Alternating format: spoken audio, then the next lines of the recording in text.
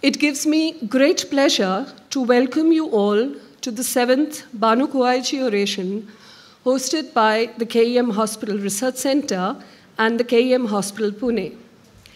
May I request Shreen Wadia, General Administrator of the KEM Hospital, to welcome Dr. Farooq Udwadia and his wife Veera for the oration.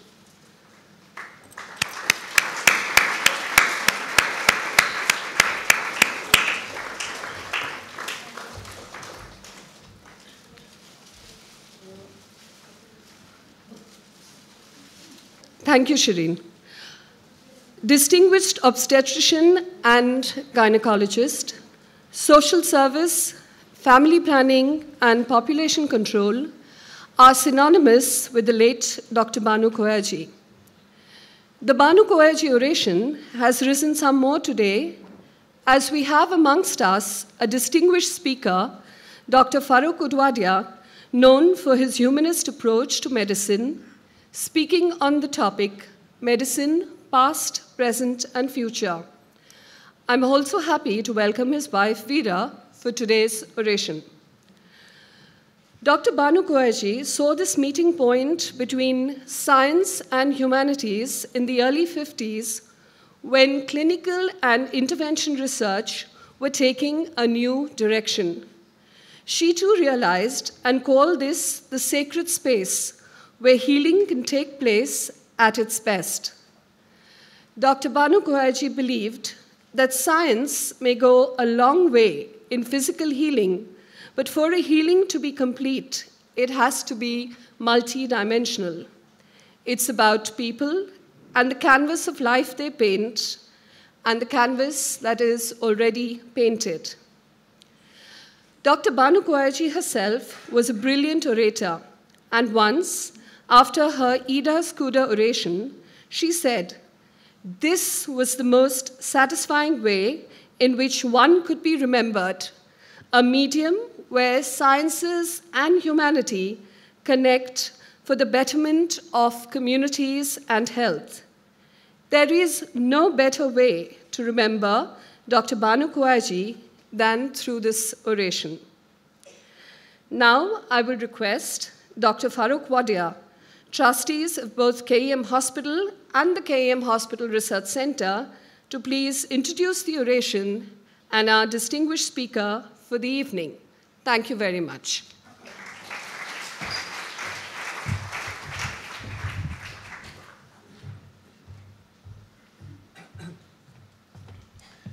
Good evening. Can I be heard?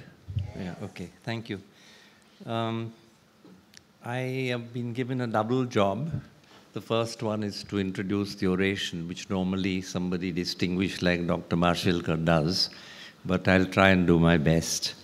Dr. and Mrs. Udwadia, Dr. Kurus Coyaji and the Coyaji family, eminent doctors from here and abroad, and distinguished guests. It's my privilege to introduce our chief guest, Dr. Farooq Udwadia, to you. But before this, it would be in order to say a few words about the oration which you've heard about and the personality which it commemorates. Now, many here knew Dr. Banoo Coyaji personally. Some have been patients, and I'm sure some have even been brought into the world by her. She was there for such a long time that I personally have grandfathers who are patients who said that they'd been brought into the world at her hands.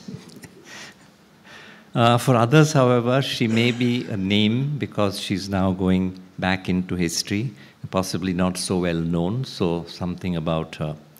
Now, she and the KEM Hospital in Pune are almost synonymous in this city among the people. Story began in 1944. While she was waiting for the results of her MD exam, she started working as an assistant in the Dawakhana or clinic of her very much elder brother-in-law, Dr. E.H. Coyaji, who was a very famous physician in his day. She probably had no other thoughts than to become a normal gynecologist and practice. But this was not to be. Life-changing event suddenly struck.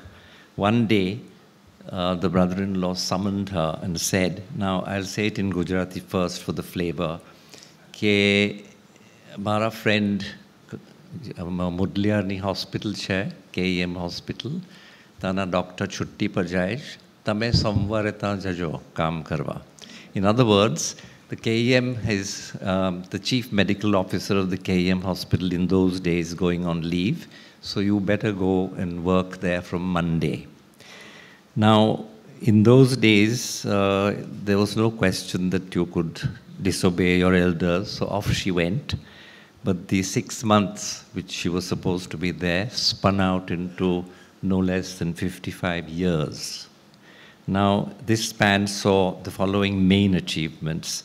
The KEM was transformed from what was actually a 40-bedded lying-in hospital to a 550-bed tertiary care, multi-specialty teaching hospital, which it is now. And she saw all that coming into being before she left the scene. Second thing was the KEM Hospital Research Center, which is one of the sponsors of this oration. It's a related but quite separate entity and a genuine research center, unlike many of the ones which are put into being for whitewash. And another most important thing was that sometime in the mid-70s, she oversaw the setting up of a rural community health program in the village of Banoo, about 20 miles from here. Now, this was one of the earliest such ventures undertaken in this state, especially by a teaching hospital. There are, of course, many other things, but these are the main landmarks which I'd like to mention. Now, as far as she went personally, she not only excelled in her chosen clinical field, she was a very good obstetrician and a brilliant surgeon, even if much misused word, but that really was. But the other thing was that she was a pioneer in what was in those days politically wrongly called family planning. And this was way before, decades before, it entered the public policy domain.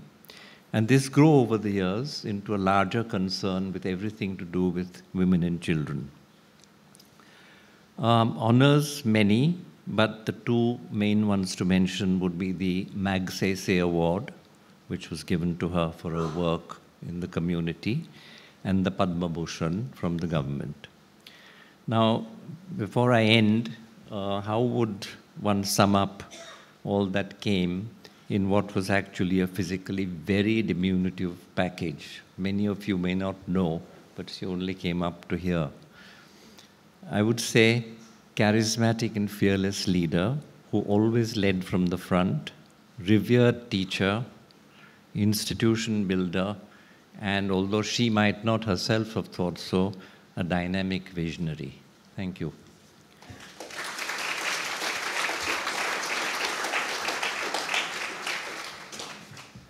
Now, I'll go on to my main job of the day, to introduce our distinguished speaker, Dr. Farooq Udwadia. His CV is really very daunting to crystallize. It runs into 4 pages of great stuff. I've therefore identified several themes, and I thought I would present the most significant elements from them. There will be a fair amount of medical stuff, but there are a lot of doctors in the audience. I think they would like to appreciate that.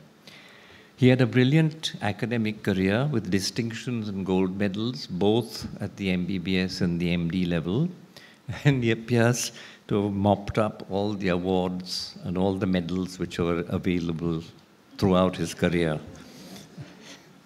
Now, coming to the core of his clinical and teaching career, it was centered on his very long association with the Grant Medical College and the JJ Hospital Group in Bombay, where he was consultant physician, professor of medicine, and noted for his teaching. Post-retirement, he is professor emeritus there. Then from 1964 onwards, his center is now the Breach Candy Hospital, where he headed one of the earliest and most reputed ICUs in the city. He also goes to the Parsi General Hospital and is a consultant physician to the governor of Bombay. If I am allowed to comment at this point, I think it's rather unusual these days for a top doctor to be only at 1 or 2 hospitals and concentrate there.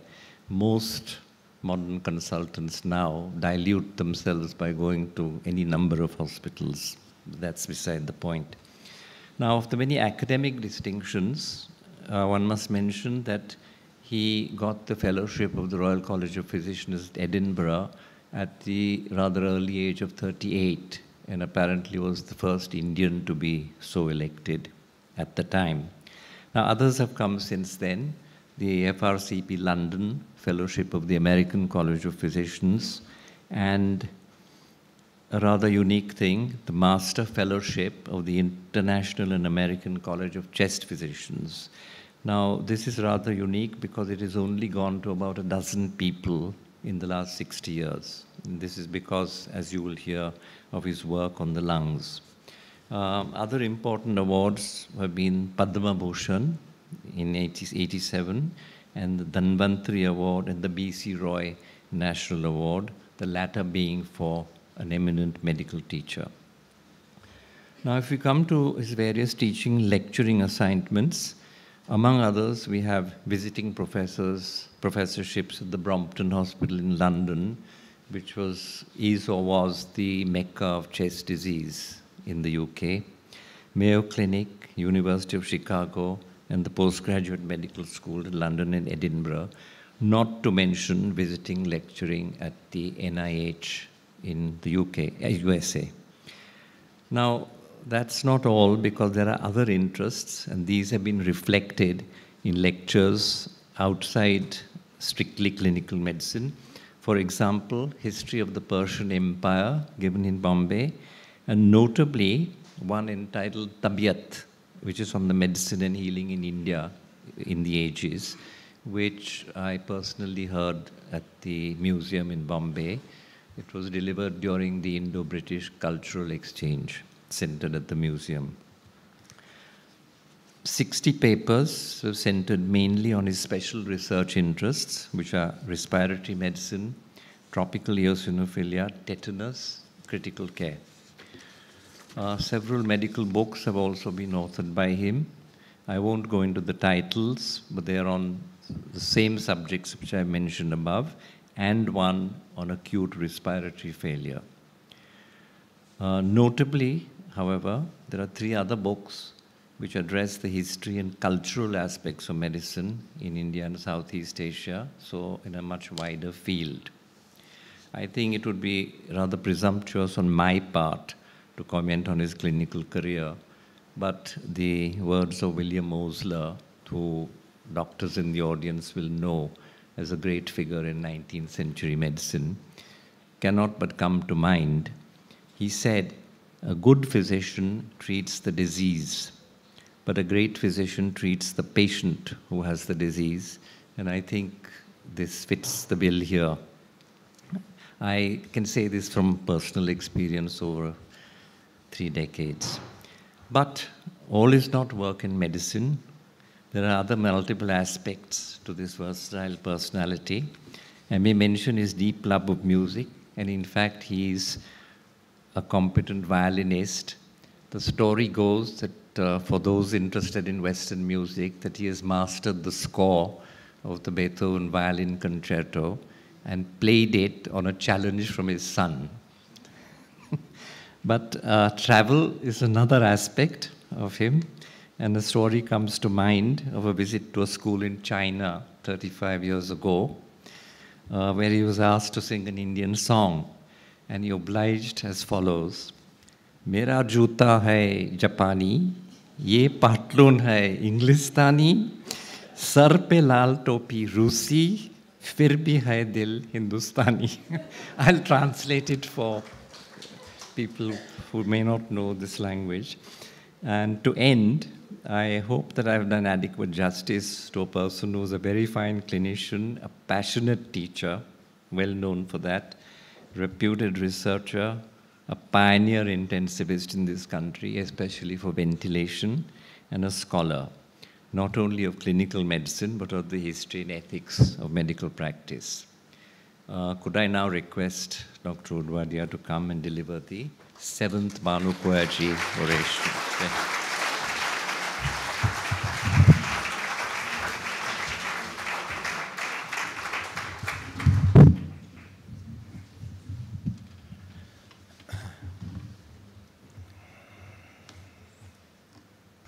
Members of the trustees of the KM Hospital and KM Research Center, friends and colleagues, ladies and gentlemen, thank you for doing me the honor of requesting me to give this oration in the memory of a great doctor and a great lady.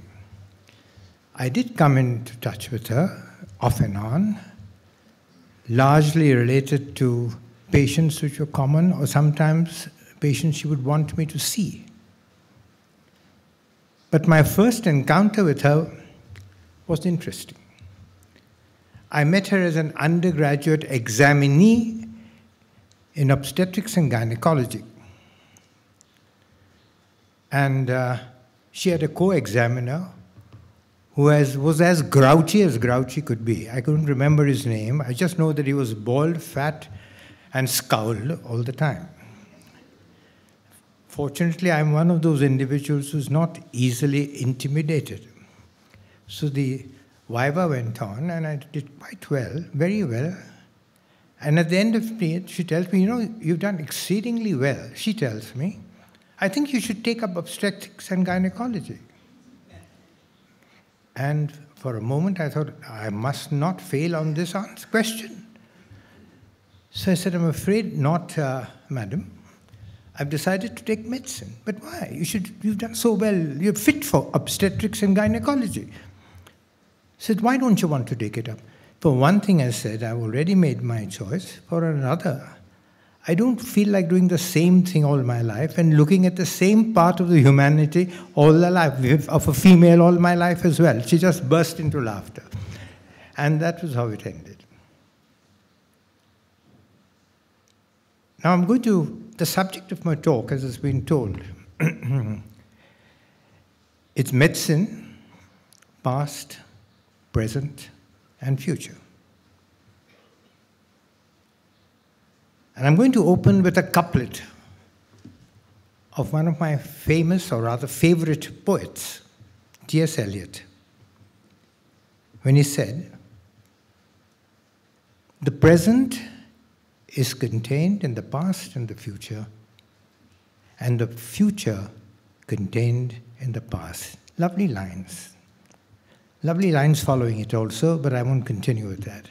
Just shows of the past, present, and future blend into each other, borrowing literally from each other.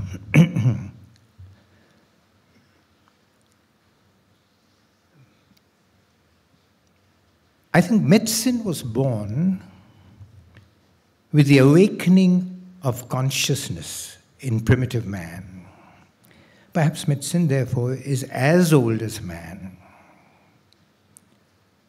The trail of medicine has had many twists and turns,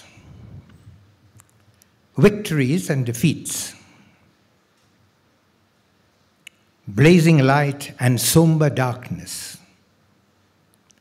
And in over 4,000 years of recorded history, medicine has grown into a force, into an art, into a science, into a profession that has made a quantum leap into the 21st century.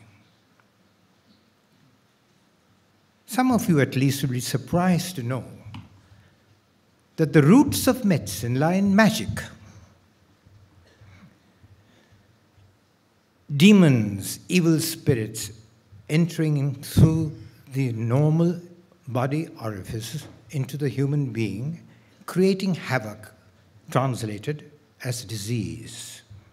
And the ancient shamans exorcising these demons and curing these people, exorcising them by chanting, by amulets, by sometimes beating them mercilessly in the hope of driving these demons and curing the disease. Then came the priest-physicians of ancient Sumer and Egypt. And therefore, you now come to a stage for a number of years where these priest-physicians combined magic and religion as twins in their art and craft. And then came empiricism. Now, what is empiricism? Empiricism is coming to a judgment or determining something on the basis of observation and experience. Many scientists pooh-pooh the word empiricism, but empiricism is very important. Some of the greatest advances in medicine have resulted from simple observations. And many years after that, surreptitiously, gently coming in on tiptoe was science. Right in the background, right in the shadows, and slowly coming along to embrace medicine almost completely in the present day and age.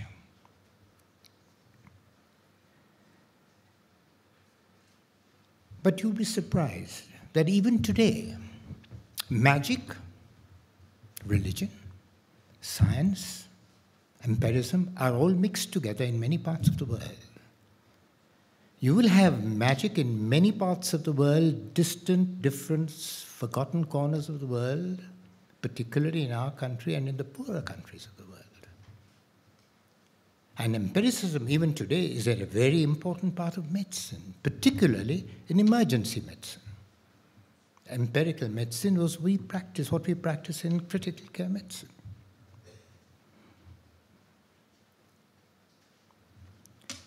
Now, it's worth remembering that the panorama of medicine all through is just not a chronological listing of events and discoveries. The romance of medicine lies in the cavalcade of great men and women who have trod its path. It is embedded in the heroes and the impostors, the caring and the uncaring, who have shaped its path.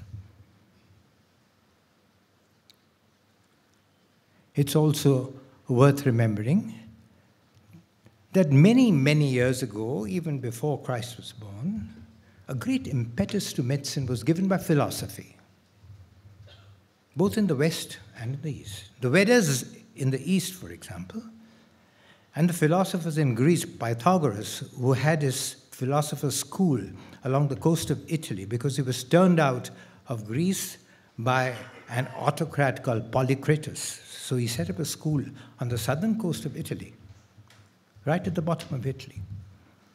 Both asked the same questions. Who's man? How did he come into existence? Where is he going? What is death? What is life? What happens after death? These questions, still remain unanswered. But the study of man started with philosophy, and the study of man included the study of his health and study of what went wrong when his health turned into disease.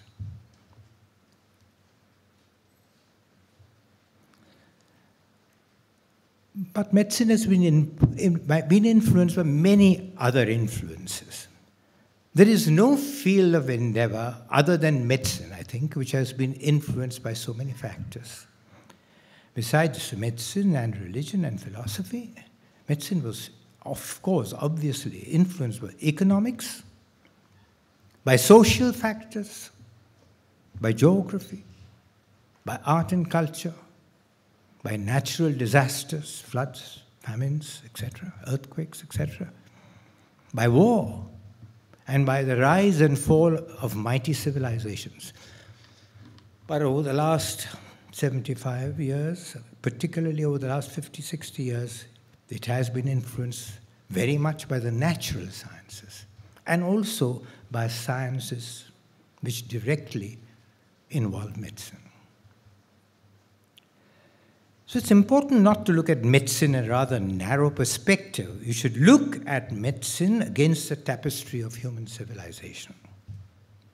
And it's impossible for me to talk about the main discoveries of the past in such a short time. I'm not going to do so.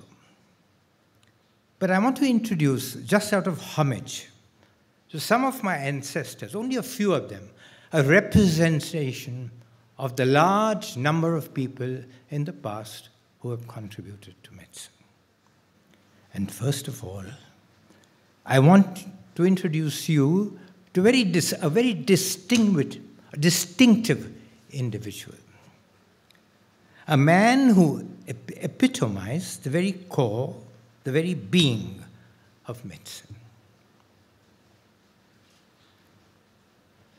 From the mists of antiquity, 2,500 years before the birth of Christ, for the first time in recorded history, we have the description of a great, great physician. I don't think the lay people would have heard of him. His name was Imhotep. When translated, it means he who comes in peace. He was the vizier of the then pharaoh. It was the old kingdom at that time of Egypt. I think it was the 7th or 8th pharaoh at that time. And his name was Zosa. The pharaoh's name was Zosa. Imhotep was his grand vizier and also his first priest. More than that, he was a scribe, he was a philosopher, he was an artist, he was a great architect. It was he who built the Saqqara pyramid, the first step pyramid, stone pyramid, the oldest stone structure in the world, standing today. And he was a great astronomer of that age. But more than that, he was a great, great physician. Kind, compassionate, loved by everyone, treated the pharaoh as well as he would treat the humblest person, looked after the rich and the poor. The people of Egypt loved him. And it is written in the papyrus that when he died, the people of Egypt lined the banks of the Nile and wept as his funeral barge went by. He was later deified by the Egyptian people. I don't want to write, or rather talk much about Hippocrates. You all know about him, the father of Western medicine. One of the great things that he did, besides his beautiful descriptions of disease, was that he freed medicine from the bigotry of religion, superstition. There was logic to his thinking. And of course, in India, Charaka and Susruta. You all know him. You all know their names. But let me name some important names in Western medicine now. Just a few. I told you they're representative of a far larger number of people, equally great perhaps, or almost equally great, who contributed to medicine. Edward Jenner, for his smallpox vaccination. Smallpox used to decimate not only villages, but cities and towns in the Western world and in the Eastern world. And the introduction of vaccination was the first step to its later elimination. Ignaz Semmelweis, a Hungarian, who said, "Wash your hands before you deliver a baby." And they refused to believe him. He did so, and he brought down the incidence of childbirth fever. He was ostracized by his professor. The poor man went back to Hungary. He wrote a book. Nobody read it. 25 years later, they knew how right he was. And they built a statue to his name, 20 miles off Budapest. What can be a greater reward for a man of medicine than to know posthumously that he had been of great use and had saved so many lives. Even today, hand washing is one of the principal preventive features in medicine. Then you have you have Pasteur, Louis Pasteur. He was not a doctor, he was a chemist. Amongst the many things he did, the main thing that he said was disease was not due to poisonous vapors that you inhaled, as was used to be believed. It was due to microorganisms. And he made an intuitive observation which still bugs me. He said, without experimental proof, mind you, that each disease is to be caused by one particular organism. And if you could identify that organism, and if you can make a vaccine of that organism, the disease could be prevented. He did that for anthrax, mind you, and for certain other diseases affecting not humans but animals, chicken, for example, and cattle, for example. But it was a monumental thing. It was one of the revolutionary statements, intuitive statements in medicine. You know, way back, a French newspaper decided to have a poll on who was the most famous Frenchman ever. One was astonished to learn that the French did not vote for Charlemagne, who founded France, did not vote for Napoleon, who aggrandized France, but they all voted for Pasteur. Then there was Lister, who revolutionized surgery by introducing asepsis and antisepsis. And how could have surgeons operated had it not been for Morton, who discovered anesthesia? The story of anesthesia was one of the most fascinating stories even a layman could ever read. And I must mention the last one now because there are so many. And that's Fleming, who discovered penicillin. Why do I choose him among so many? Because it is believed by most medical historians that the discovery of penicillin by Fleming was the beginning of modern medicine. After all, it was after penicillin that you had the antibiotic era. And then one discovery followed, one after the other, till we come to contemporary medicine. But before doing that, what are the lessons one learns from medicine of the past? I think the first is that there are limits to medicine. Every age felt that it knew more or less as much as there was to know in medicine. Every age was mistaken. Even today, some of the frustrations that the lay people feel towards medicine is because they feel that medicine has not been able to provide what they expected of it, falls short of their expectation. The second point which I seem to gather from what I've read is that there is no absolute truth. Truth is always relative. So many of the concepts and beliefs of the past, which were taken to be sanctified truths by all of us, or all of them at that point in time, in later ages were proved to be wrong, false, rubbish. Therefore, believe me, many of our contemporary prophecies, of which so many are so proud, in the years to come might be half-truths, false, or even harmful. And this should teach us humility as doctors. Why do I say that? It should teach us humility in the sense that we should respect a colleague who differs in his or her views from current thinking and current teaching.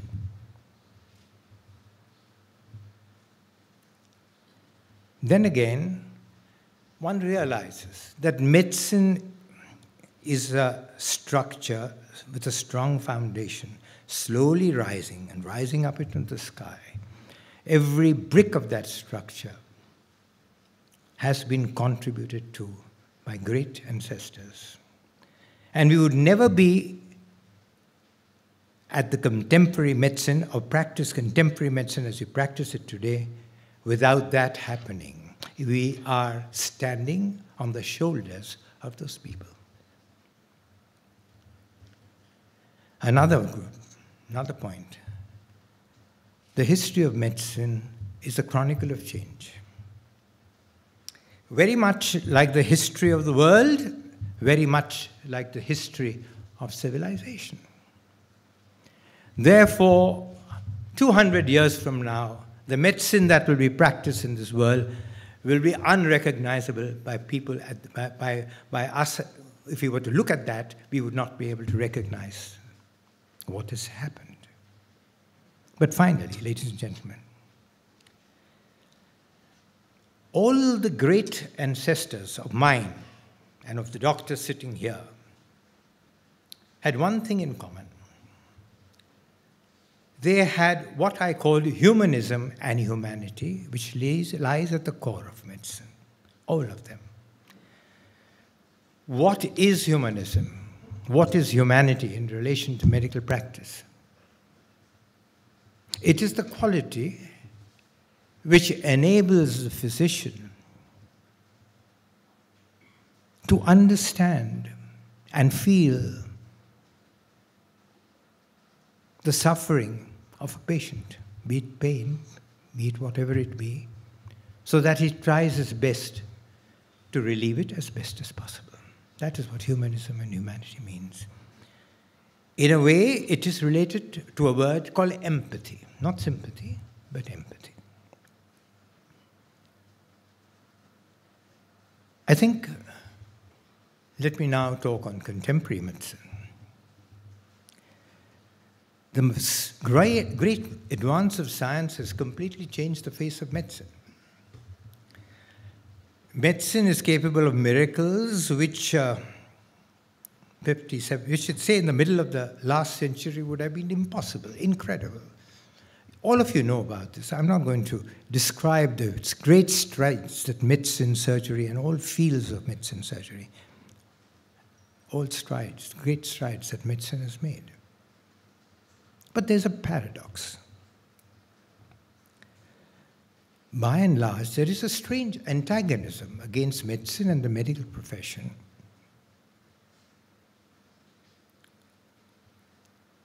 Why do I say that? Look at the number of litigations. Look at the burning of nursing homes, assault on doctors and nurses. The paradox is double, really, if you ask me. Because in my day and age, when I was at the KEM learning, as a student, as a resident, as a registrar, my teachers were gods. They could do no wrong. And the profession was at its acme in the respect that was given to it. And the reputation of the doctor was second to none. But in spite of the fact that medicine has done so much, has advanced so much, patients live to a much larger, greater age than ever before. Even in India, the average age is well over 60 now, approaching 70. That's a great thing. Even in spite of that, why should this be so? Why should it be that now the reputation or the standing of the medical profession is not as good as it was? And why should the reputation of the doctor plummet so badly? There must be some fault lines in the profession. And I propose to speak of some of these fault lines. I think that the mechanization of medicine and the hubris of its science and technology has submerged the art of medicine and has almost destroyed its raison d'etre. It seems that medicine has perhaps strayed off the rails. Why has this been so? What do you mean it's destroyed his raison d'etre? Because it has lost this humanism, this humanity. The mechanization of medicine has depersonalized medicine. So that the physician now, as I see it, relates more to the machine than to the patient. The machine is the interface between the physician and the patient. And what is even worse, the patient is also made to relate more to the machine than to the patient. I'll give you an instance just the other day. Patient comes with a headache. He's had migraine for years. And I say, there's nothing the matter, don't worry. It's just a bad attack of migraine. You described it, you had it for years. No, I have a feeling I could be having a tumor. I must have an MRI. I said, I'm not going to prescribe an MRI for you. There's no reason for it. But why not, doctor? I think I could. How do you know I don't have a tumor? It's a difficult thing to answer. I mean, isn't it? I said 99.9 recurring, you don't have a tumor. No, but what about that which is not recurring? He tells me. Oh God, I said, go and have an MRI if you want, but I'm not going to write it out for you. This is what I mean when the patient now relates more to the machine than to the doctor. It's sad, but it's true. And what does all this do? What does all this do? I think it's terrible for the doctor-patient relationship. The bond between the doctor and the patient now stands eroded, sharply eroded. And the bond between the doctor and the patient lies at the very core of clinical medicine. What is this bond? It's a mutually trusting relationship. An unwritten covenant hallowed by time. That's how I would call the doctor-patient bond. Well, let me go further. The advances again in medicine has done many other things, specialities. Not just specialities, but super specialities. Not just super specialities, but super duper super specialities. As a wiseacre remarked the other day, a known statement, known before, you doctors, you know more and more of less and less, so that you ultimately know as much as there is to know about next to nothing. Thank you was the answer. Reply. I mean, what else would I say? Thank you. I mean, there's nothing against specialities. Of course, you would go to a specialist if you had a retinal tear, if you had a retinal detachment, if you needed dialysis, if you needed separate surgery, if you needed coronary artery surgery. But overemphasis on super specialization affects the holistic aspect of medicine. So what do you see today? You see, a physician does not minister to a distinctive individual. He ministers to disordered functions of various organ systems. The human being is compartmentalized, the heart, the kidney, the liver, the brain, etc. Nobody sees the human being as a person who houses these organs. One must remember that disease is no specialist. In the early part of the natural history of a disease, the patient comes with very vague symptoms. He comes to you because he's ill, vague symptoms. They do not necessarily belong to the organ which is involved, or organs which are involved, or systems which are involved. It is extremely important to find out why these symptoms arise, what the correct problem is, and it is sometimes extremely difficult to do so. But all the more need for him to have a general investigation from a doctor who practices more or less the whole gamut of medicine. That is how it should be. One other great fault crack. I'm not wondering why I'm saying fault. Somehow I think I'm remembering earthquakes. They have fault lines, I think. Anyway, another fault line. And that is the commercialization of medicine, which is so sad. It is a consumerist society.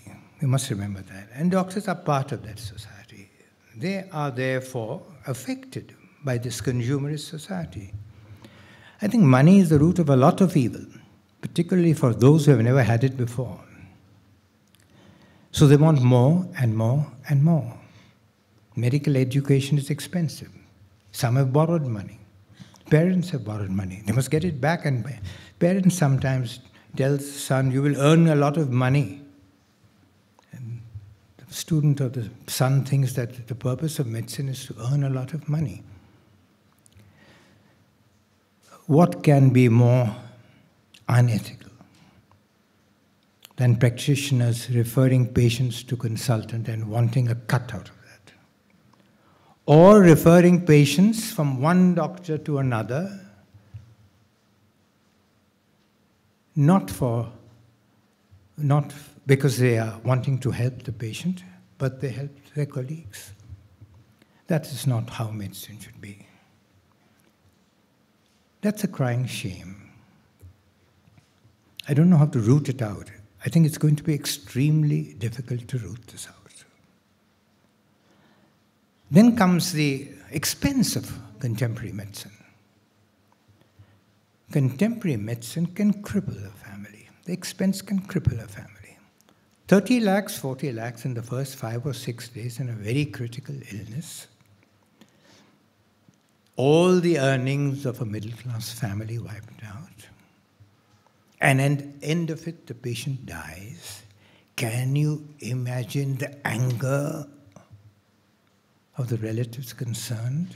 I've paid so much, it's a good hospital. How is this possible, they say.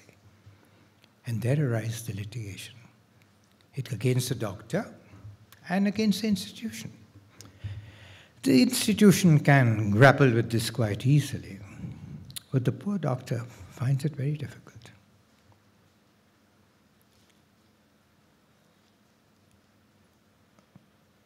Then again, one must remember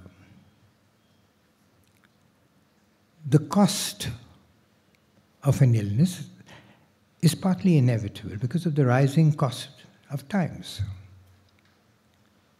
But to some extent, the doctor can help. But unfortunately, more often than not, the doctor is steeped in his science and has forgotten the art. He relies more on his machine than on his clinical judgment. The art of history-taking is a forgotten art. The art and science of a nice, thorough, complete examination is also a forgotten art. Therefore, he doesn't use his eyes, ears, and hands as he should, and relies on numbers, formulas, equations, charts, etc.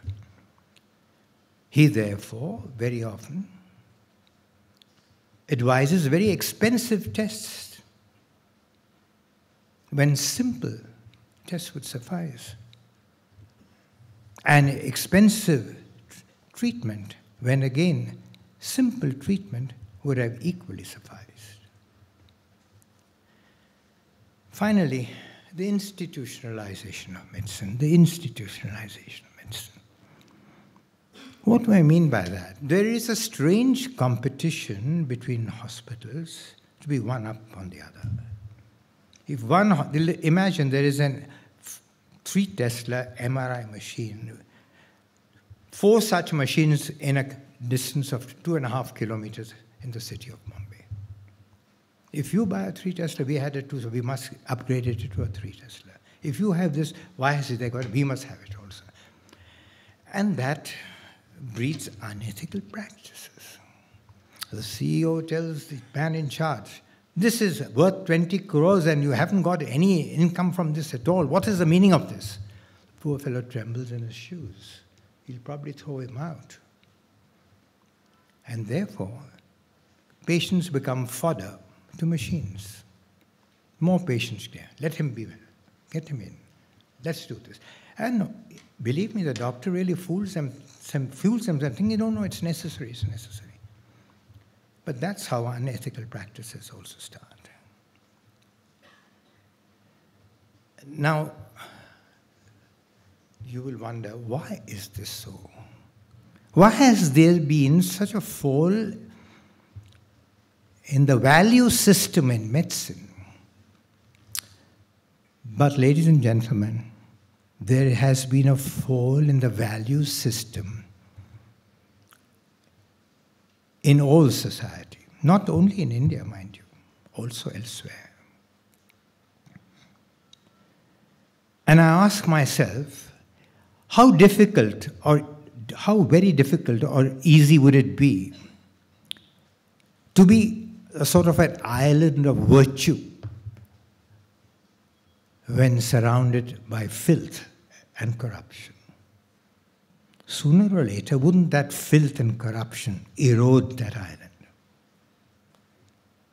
I'm not giving it as an excuse. I'm giving you the pathogenesis as to why this has probably come about. How we should counter this is another story, which I shall not go into at this point of time.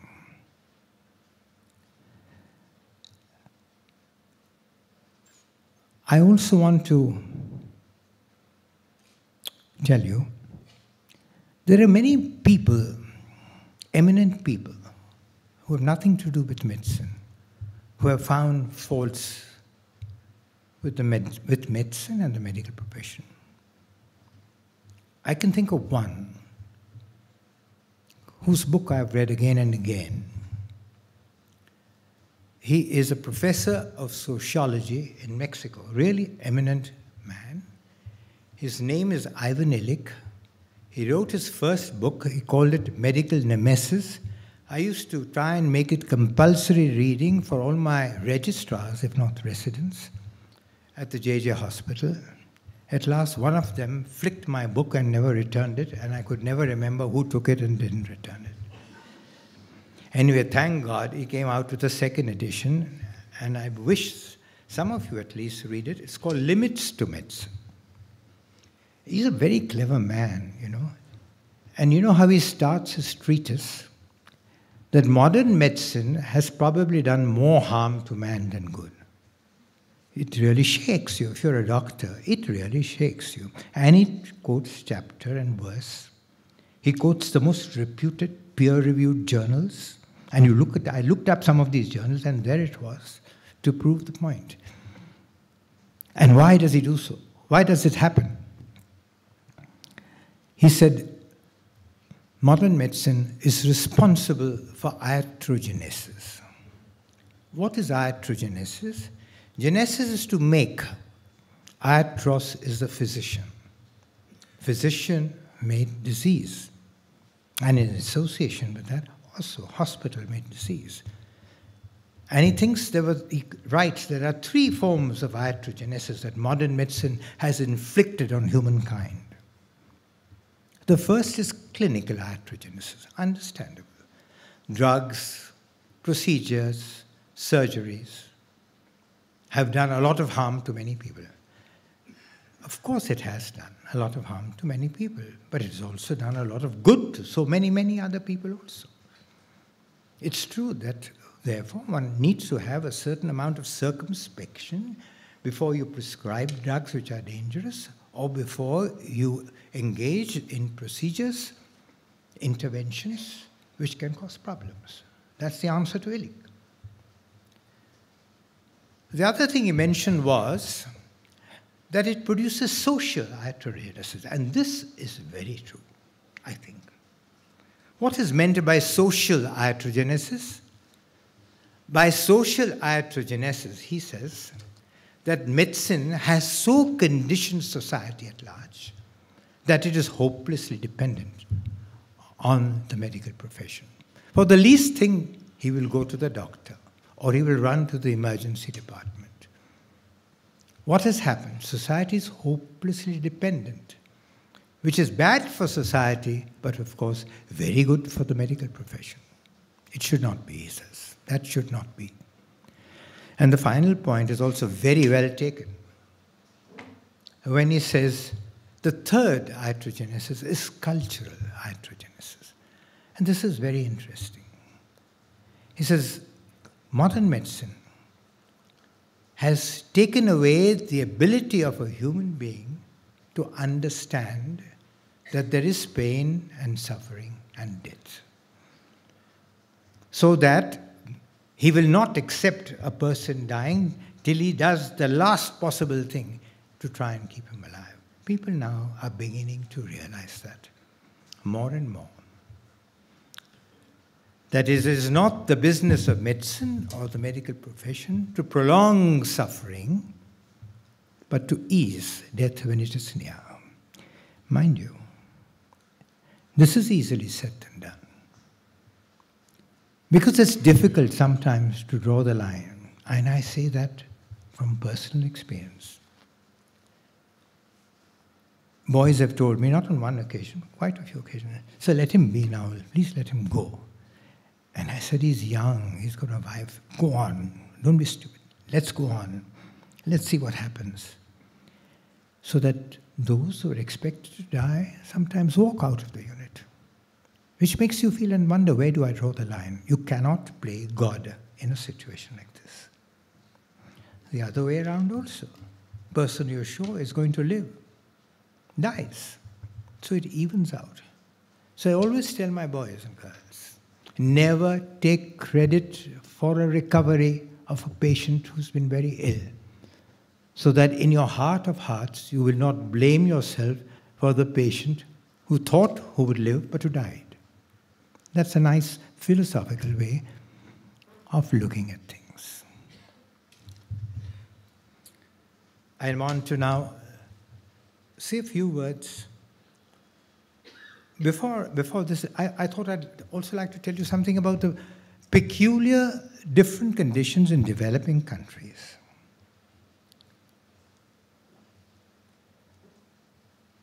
You know, we have a different set of problems when you compare them to the West.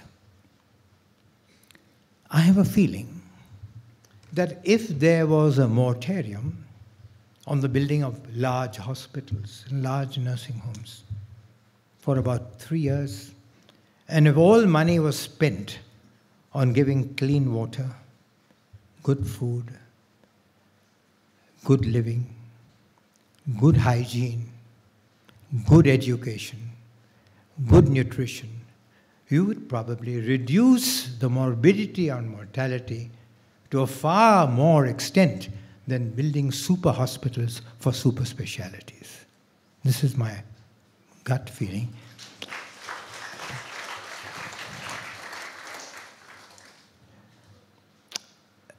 We have infectious diseases, tuberculosis, for example. It's a shame that it's one country where outside parts of Africa, the maximum number of TB patients with maximum number of deaths. MDR TB is an epidemic. It can spread like fire if it is not taken in hand seriously. Of course, drugs, even the newer drugs, will help to abate it, but they can never go unless the economy of the country improves and the features that I just spoke to you about are taken into serious consideration. I must speak a little about the future. The future is here. It's written on the walls for all to see. It is molecular biology. It is genetic medicine. It is biotechnology and advances in the physiology of reproduction. The first three, in particular, mingle together to produce our future. I thought I'd just say a few words on genetic medicine. You know what a gene is? The gene is a part of the DNA which has been instructed to make a particular protein.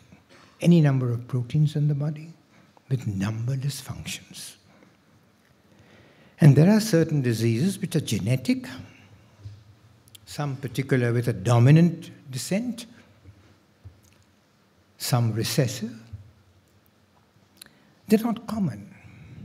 To give you some examples, particularly the lay people, hemophilia, for example. You all know hemophilia. Down syndrome, you all know Down syndrome, for example. Certain muscular dystrophies, for example. And quite a few others, which I don't want to go at length into. Either the gene has mutated, or the gene has not formed at all, or has been deleted by one of those freaks of nature. So the future medicine would like to correct that gene, replace that gene, or do something or the other which rights its function. It has succeeded to some extent in very few diseases. But the common diseases that afflict mankind today, like hypertension, like coronary artery disease, like strokes, like diabetes, like arthritis, both osteoarthritis and rheumatoid arthritis, and many other common ailments, they are influenced by many genes, not just one gene. And there is very often an exchange of information between genes. What is more, many of these diseases are also influenced by the environment. So it becomes extremely difficult to eradicate them.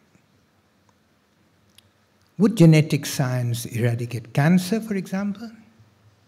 There's not one cancer, but there are thousands of cancers. That's the first thing to remember. And I think the gene or genes for cancer is stitched into the human genome. I don't think in the foreseeable future we are able to unstick all those genes.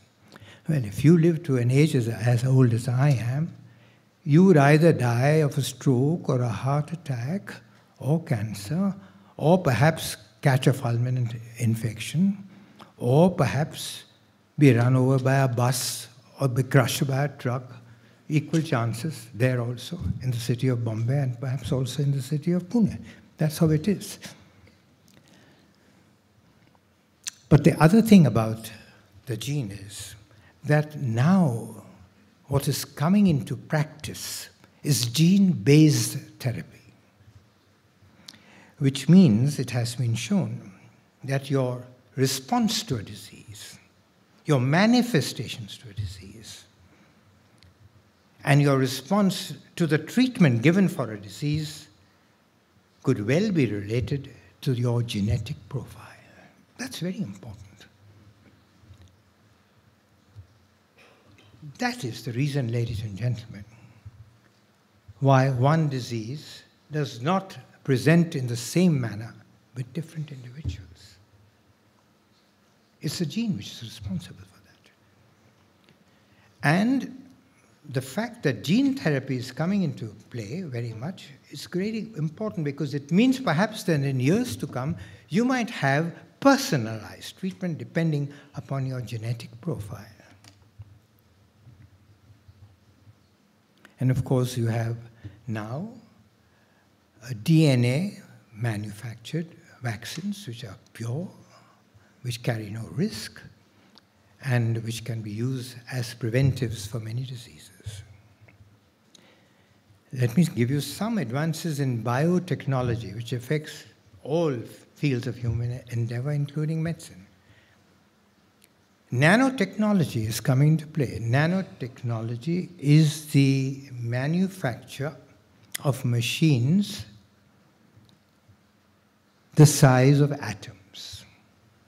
If that really transpires, it would be a second industrial revolution. The Japanese are very good at that.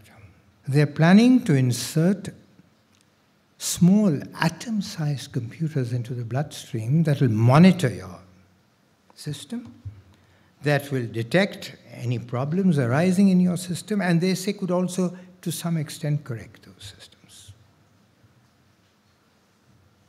You have, for example, also a smart wristwatch. You talk to it, Japanese again, the watch talks to the internet, gathers what you want, and talks back to you. Good, particularly at the bedside if you're in a quick fix, and you know, what should I do? And you ask them, tell me what to do.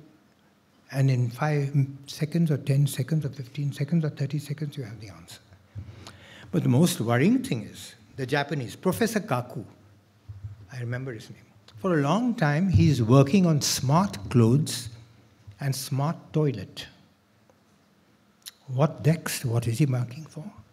He says that smart clothes and smart toilets will tell you if you're going to get a heart attack. Goodness gracious me.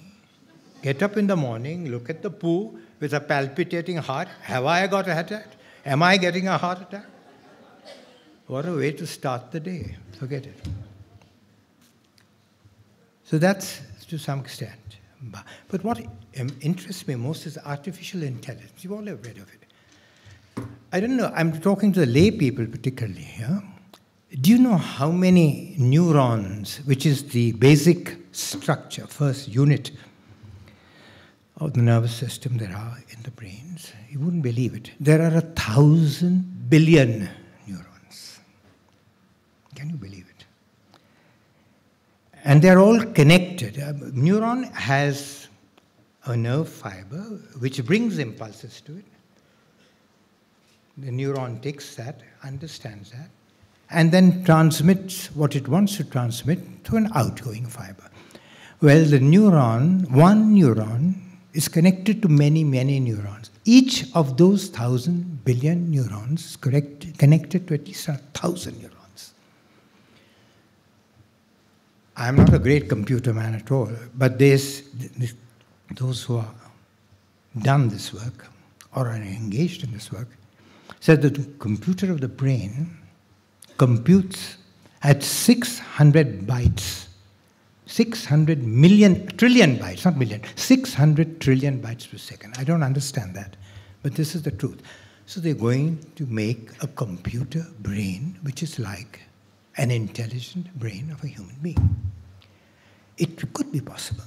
You know how science is, particularly how computer science is. And there are well-known scientists, great scientists, who feel that this will soon be possible. And in time to come, we'll have a computer brain which is far cleverer than the human brain. But ask yourself this question, as I asked myself. Would a brain such as this have imagination? Would such a brain have intuition? Would it, for example, be able to negate a judgment which is sound? I'll give you a good example, a correct, true example. I attended a convocation of one of my grandchildren at Singapore World College, and there was people talking, and a little girl was supposed to talk. She came and told this story. I was passing by, and there was a man drowning, and he was shouting for help. And I said, let me go on. I went 3 steps, but I said, how can I do that? But my brain said, but you swim well, but swim well enough to swim in a stormy sea? You've not been taught how to rescue a person. How will you rescue him? But my brain said, no, even though you know that the right thing to do is go away, I will not go away. She jumps into the sea, saves the man, at least brings the man to the shore. The man is dead, of course, but she does that. This is against judgment. The computer, if she had carried it, and she would ask the computer, what shall I do, Mr. Computer? The computer would have said, march on. Take a battalion under siege. I'm giving you classic examples. It's completely surrounded. There is a route of escape. But the brigadier of the brigade says, no, I know we can escape, or a good number of us can escape, but I won't do that. We shall fight to the end. We shall die. Would the computer brain have gone against that judgment? Then talking of imagination again, that's very interesting. Look how Einstein discovered his theory of relativity. He said, this is all thinking physics, mind you, all in the brain. He said, if I or a man were to sit on a ray of light that is leaving the earth, away from the earth, what would time be at me as I go further and further away, and the man on the earth? What would space be? He asked this question. And another very simple question. If there were a train running across the rails, and I'm on the platform, and if the people in the platform immediately passing me by, directly, what would time be with them, and what would time be with me? And it was different. Would a computer be able to do that? A brainy computer, would it be able to do that? Would it be able to make forays into unknown territory, like quantum physics? When Max Planck said that if you know what the position of an electron is, you cannot find its velocity. If you can calculate its velocity at a particular time, you cannot say its position. Could a computer brain do that? That's the question that I ask myself. And finally, could a computer brain have consciousness? The self-awareness that a human being has. There's a great deal of work, and nobody knows exactly what consciousness is. But a great physicist who has pondered on this subject a long time, a physicist who is a Nobel Prize winner in physics. Now, what is his name? I'll get it. I can't remember it just now. In his, was it the Gelding lectures or some lectures given in Cambridge many, many years ago, writes this or says this, which is stuck in my mind.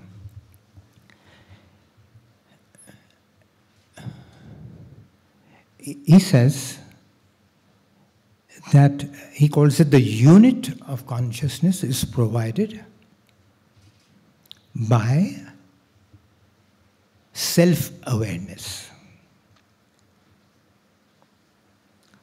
self-consciousness, self-awareness, not by the workings of the neuronal structure of the cerebral hemispheres, not even by the liaison between the two cerebral hemispheres.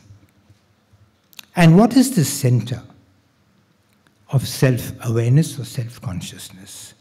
He says, I think this is a self-subsistent entity. It is a self-subsistent, I'm quoting it, more or less quoting as well, self-subsistent entity which integrates the multifarious neuronal activity or neuronal mechanisms of the brain so as to give an individual the unit of consciousness from moment to moment. A very beautiful way of looking at it. No one can prove it, of course, and people are still wondering what consciousness is really all about. And I think it's worth talking to you about it. And then a little word about genetic engineering. Now, you and me and all of us, as you know, have come through a period of evolution. The whole humankind has been through a period of evolution. It is an evolution to natural selection and genetic drift. That's Darwin's theory, which most people in the world accept. What does natural selection mean? It means, by and large, you select those which are the fittest. They say, in layman's terms, survival of the fittest. But genetic engineering can completely do away with that. These, I was going to say horrid, but not horrid, these genetic engineers, they say we will now decide evolution by intelligent design. We will design the evolution. And how will they design evolution? They say if we can put in genetic material which is not human, but from outside, into the sperm or the ovum, we can change the human race. It took millions of years or thousands of years to change. We can do that in hundreds of years. How? We can give you super intelligence. We have a gene for intelligence. We can give you many genes for intelligence. For your height, for your eyes, for your strength, for your brain. We could put in genes which would make you bear immense heat which you can't bear, you can't have now. Immense cold, you can travel therefore to the planets with ease and colonize the planets. Intelligent design. So instead of evolving in the usual method, through natural selection, genetic drift, of course once upon a time you were a Neanderthal man. Look at him now and look at you now, you don't resemble him, but that took more than 70,000 years. Obviously in another 70,000, 100,000 years, Homo sapiens will not look like you and me, he will have evolved, but it will have been in the process, the natural process of natural selection and perhaps genetic drift. But you can change the whole human race. And the scientist says Homo sapiens has his day. His limit has been reached in everything. Now it will be a designed race which will be different from the Homo sapiens, superior to them. So you have supermen. Can you imagine the political and social chaos that could occur if a country like America and China had supermen? What about the countries around? Do you think they would stay quiet? There would be wars between the two supermen to start with, and between the superman and the underman to be followed. This is how it will be. So this is how it is. And of course, everyone seems to have forgotten in this race for various advances in science that each scientific advance should be accompanied by ethical principles that safeguard humankind. In fact, even now, the pace of scientific advance is so rapid that the ethics in relation to that have not yet been found out. So that is going to be a great problem indeed. If you ask me, what do all these very, very, very intelligent, clever scientists want? What is their final aim? The final aim is to unravel the secret of nature. The first questions asked by Pythagoras and his philosophers and by the Vedas. What is man? Where is he going? What is death? Why not have man living forever? Why should he die? And if he dies, what happens after death? And this question was asked to one of the great geniuses of the modern age, the man who invented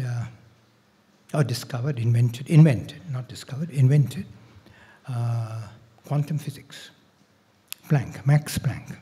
He was asked this question, this very question. And he said, without a moment's hesitation, he was asked, will you scientists unravel the secrets of nature? And he answers, no, I don't think we will. So the man got up and said, why? Because, he said, man is part of nature, and he cannot unravel a secret of which he himself is a part. Beautifully said. But will this be true? Who knows? In another 500 years, what is going to happen? So I ask, Quo vadis medicine? Which road is medicine going to follow? Where is it going to lead us? What is its destination? With science advancing so fast, biotechnology, genetics, genetic engineering, will it be that the human values of kindness will fade and die? is it possible that even in the near future, a physician, be he man or woman, will never hold the hand of a dying man and tarry with him a while to ease his passage into another world? Will compassion, empathy be features of the past, not to be seen anymore? I think the future of man and medicine rests with man. If he is bewitched completely by the great advances of science, blinded by its dazzling light, it is woe for humankind. But, however, if he uses science, channels it, if I may say so, to the well-being of humankind, perhaps man and medicine will usher in a brave new world. Else what? Else, and here I must say I quote, it's a lovely quote, man will once again be plunged into a new dark age, made even more protracted by the sinister lights of science. Thank you, ladies and gentlemen.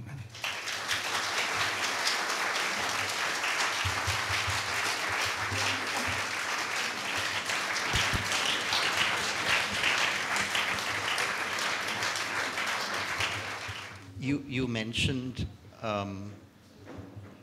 about the trend today, about physicians. Everyone wants to be a specialist. And as a result, we lose the ability to see the patient as a whole. Do you see any possibility, and what would be the way to change that? Is there any possibility of that reversing? I find it very difficult because people who view medicine in a holistic sense are fewer by the dozen. We are some of the last of the Mohicans, if I may say so. You know, but there is a growing feeling amongst people at large that this is not what we want. Let me, for example, give you the dreadful example of what can happen, particularly in the critical care unit. Once upon a time, I used to go to other critical care units, say till about 10, 15 years ago, at the request of a colleague who says this person is or he's a doctor, therefore please come and see him. And I used to find a frightful situation often. I would find 10 or 12 people looking after the poor man.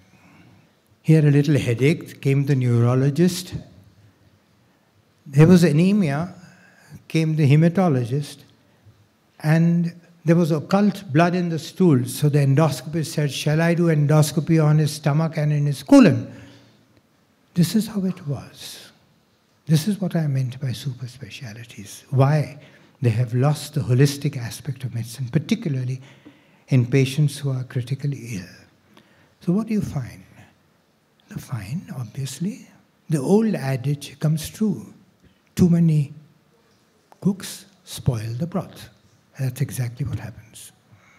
But as I said, people are realizing more than the doctors that they would rather go to a person, who has a broader outlook on medicine than on their specialty. After all, just imagine.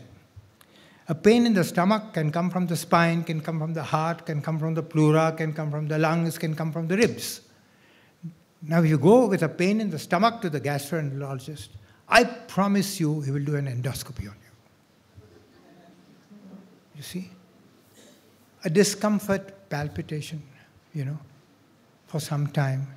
And the cardiologist say, well, I can only be sure that you don't have a narrowing of the arteries by doing an angiography, or at least do a CT angiography, if not a proper.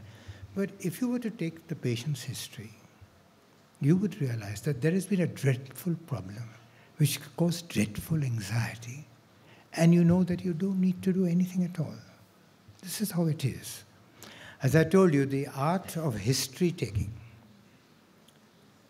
of listening to the patient, of talking to the patient, of feeling the patient, of examining the patient, is completely lost.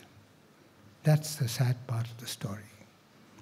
I mean, there is nothing against science. I mean, science, as I told you, is vital, it's important.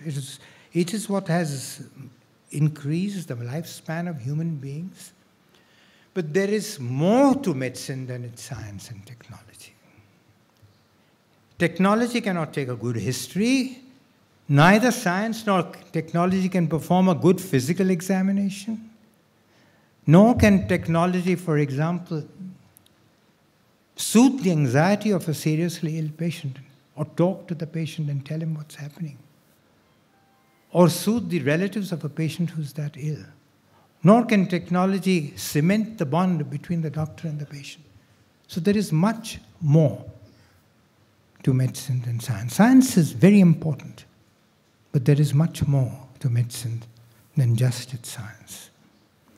It's not just the art of treating, but it's the art of healing. And that requires both art and science.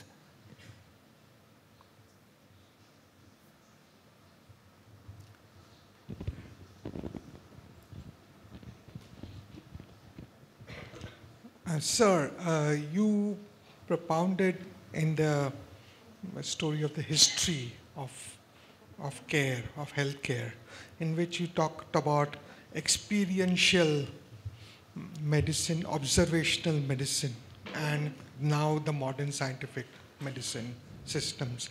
What do you feel about the integration of our natural Ayurvedic, homeopathic, and the Chinese kind of medicine into the modern allopathic kind of medicine? Look, frankly, I don't know these branches of medicine.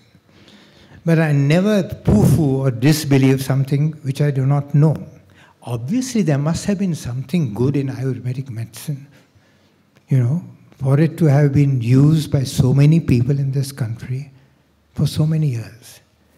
But do you know why Ayurvedic medicine, in my opinion, did not keep pace with Western medicine? Do you know why? It was as good as Western medicine till about the 1800s or so, 1700s, late 1700s, 1800s. It did not do well because it lacked the spirit of scientific inquiry. That's the reason why. There was no Newton. You follow? There were none of the great discoverers of the natural sciences, physics, chemistry, biology, etc. It was these that stimulated the study and the science of medicine first. Unfortunately, there was no spirit of scientific inquiry. Therefore, it lagged behind. But there must be things in Ayurvedic medicine which are useful.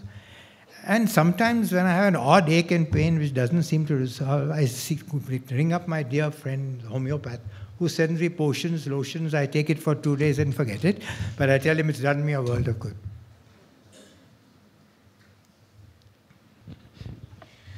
As there are no further questions, may I request Mr. Farhad Forbes, Governing Council member of the KEM Hospital, to please present Dr. Udwadia with a token of our appreciation.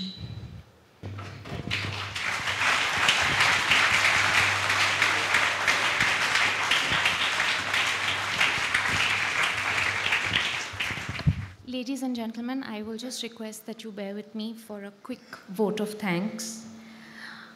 I think that at this stage in existence, where medicine, but not just medicine, governance, and in a large sense, humanity is at crossroads, I think that there is no better person to have delivered this oration today than Dr. Udwadia. So thank you, sir.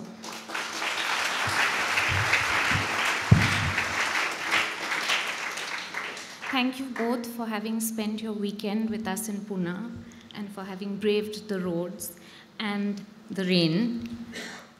I'd like to thank the president and the trustees of the Dastur School for graciously extending us the use of the Mazda Hall, for all the support staff at the Mazda Hall who, despite the miserable weather, made sure that everything proceeded like clockwork, and likewise the staff at the research center and the hospital who Laila and I have been torturing for the last 6 months. Thank you very much. Thank you to Babita at the French window for the eats that some of you were able to sample, not all because of the weather. And last but not the least, thank you all very, very, very much for braving the weather and being here with us today. Thank you.